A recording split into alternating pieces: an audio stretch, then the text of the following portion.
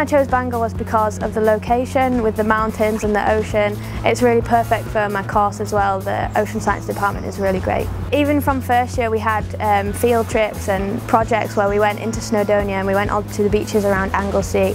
We went on a field trip down to South Wales as well, which was really good fun. And we also went on the boat twice in second year. So yeah, it's been really, really great.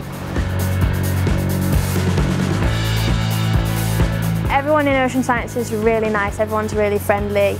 Even if you see them outside of the department, you can say hi and they'll have a conversation with you. In my third year I was on the committee for swimming and sailing club, and then in the fourth year I've continued with sailing club. And this year we actually completed the University Sailing Sustainability Challenge, which we actually won, so we won £500 for the club for doing that. Because it's free, it makes it so accessible for people who wouldn't normally get to go sailing. I started university with no sailing experience, and through the club I've actually become a dinghy instructor, so it's been really, really great. Just for commitment to improving my employability through students' union activities.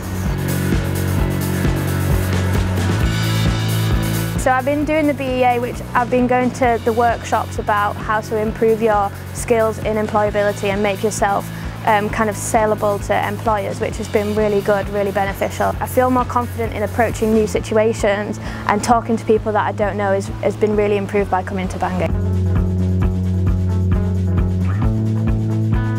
I've got a summer job working for the RNLI as a fundraiser, so I'll be still based in North Wales and the North West, going around to beaches and encouraging people to support the RNLI by joining as a member.